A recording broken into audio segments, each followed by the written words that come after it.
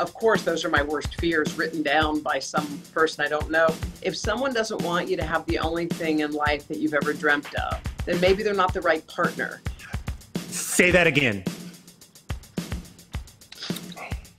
I love you. Look at us crying like two fools.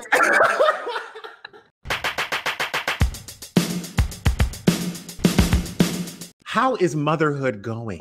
Oh, Justin, it's the best. It is the absolute best. I mean, you know what's so funny? Yesterday, Haley wasn't feeling herself, and I couldn't get her to go back to sleep, even though she was okay. And all of a sudden, I just sat there and I was with her, and I said, "Do you just want me to hold you?" And she looked at me and she muttered, like into my chest. She said, "Yes." And I said, "Does it just feel good to be held sometimes?" And she said, "Yes." And she literally fell asleep, like her heart was just resting. And I'm constantly like, I feel like my heart didn't know it had this much room inside. Yeah. I thought I had and received and given a lot of love, and I didn't know that there was this capacity. I didn't even know what this thing ever felt like, but I've been loving every minute of it, Justin. You talked about maybe having a third, is what I read. Well, here's the thing. I'm a big believer in putting things out into the universe and saying, like, God, what do you have for us? So I feel like there are kids who need us. Yeah. They need you, they need me, and their lives could be rich and full of love and togetherness.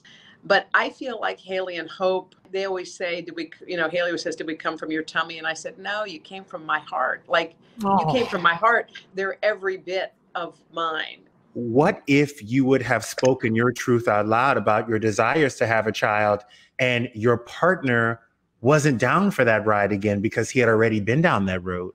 That happens to a lot of women. For me, when I explained to Joel how much it mattered to me, that I couldn't rest or sleep, and he said, "Well, like, let's do it." Like, he didn't hesitate. If he did hesitate, if he was somebody who said, "Well, I'm not really sure if it's for me," or "I don't think so," no, I think I would have wondered if I had chosen right.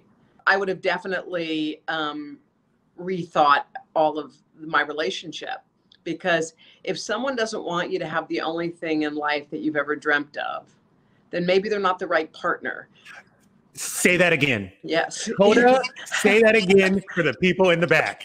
But I do think it's true. If someone you love knows how badly you want something, you have a desire that won't quit, and somehow they say, "No, honey, I don't think that works for me," they don't love you enough. There's this thing that happens to women in society that they think, okay, my clock is done. This is not for me. I'm too old for this. I can't start my family right now.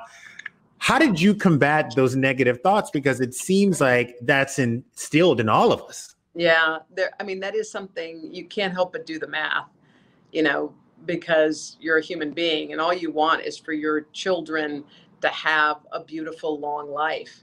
I mean, who doesn't dream of being at their child's high school graduation, their child's college graduation, their wedding, their first child, all of these milestones you dream about.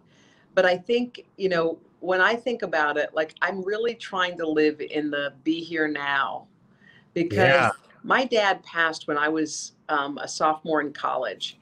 And I had him for those years up till my 20s, my late teens, early 20s.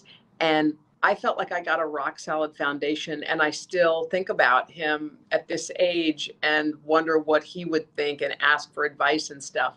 So when someone's in your life, I don't know that the length of time means everything. It's like, what are you doing with that time?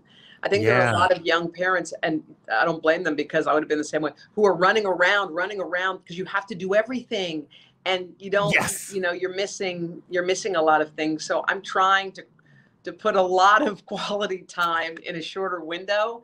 And it's really fun. And I feel like I'm probably a lot better of a parent now than I would have been a while ago. But I think you're right. And I think there's something about figuring out exactly what you want at the perfect time, because you're not second guessing. This is not something that you're doing for a spouse or a parent or approval. It's like, I'm doing this for me. I received a letter addressed to my home with a return address I didn't recognize and handwriting I didn't know. Usually when you get a letter, it's from someone you know. And you opened it. I opened it. Well, yeah, I opened it because I was like, oh, 'cause sometimes people will send like I took a picture with them somewhere. Will you sign it and return it? You know, sometimes they do that. I don't know how people get your home address, but who cares? I don't know. So I had just opened one, and it was this woman who started off with kind of like, how dare you? And I was like, what? Like, huh? And she said, I can't believe that you thought it was a good idea to become a mother, you know, in your early 50s. And she just sort of went off, and I was reading and I was looking at handwriting, and it was a person with a pen and a paper, and they sat at a table and they wrote it. And it said, you know, if you didn't do the math, I'll do it. When they're in high school, you know, and she literally wrote all this down. And she read you in the letter. Yeah. And what happened was, in that letter was, of course, those are my worst fears written down by some person I don't know, but she wasn't a coward. She signed it, and she did have her return address there.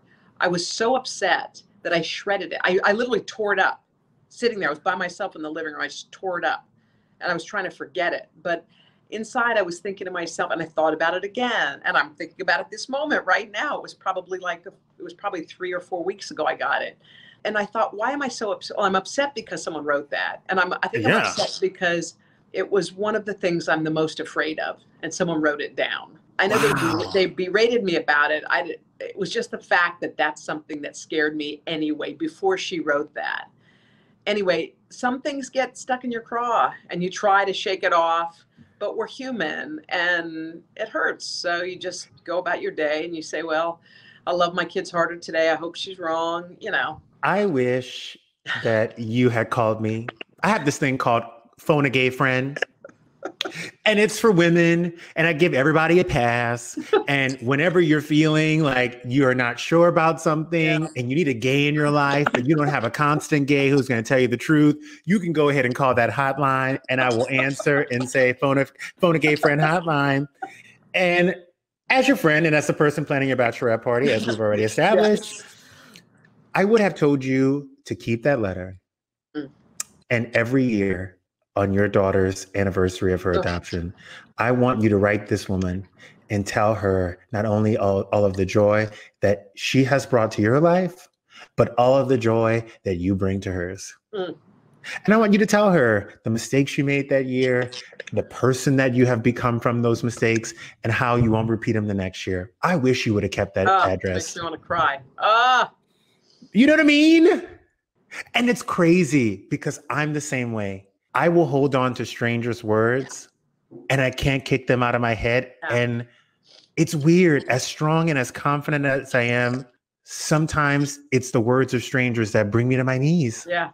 Where is Kathy Lee with the wine when we need it? I don't know. I think she'll shrink. That's your next job. I am so happy that I got to talk to you. I'm so proud of this episode of Just a Sip. It's probably one of my favorites that I will ever do in my life. When I cut this and send it to your daughters in 15 years, when they're old enough to understand the things that you have been saying today, what message do you want to leave them with? Do not do this to me. No, I want to know. I want to know. 15 years. You have given me so much to think about in this. And I know one day they're going to Google you and look at this interview. Okay. And they're going to understand you. Alien Hope. Well, just that they made me the happiest I've ever been. That's it.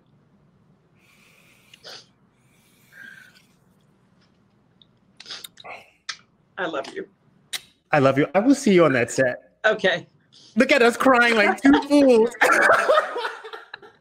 Goodbye, Justin. Love you. I love you. Thank you. Ooh. All right, you guys, to listen to this whole interview, go to wherever you listen to podcasts, click on Just a Sip and sip this tea. Like what you saw? Hit subscribe. You don't want to miss any new episodes of Just a Sip, and you can catch up on any past episodes. The tea was hot, I'm telling you.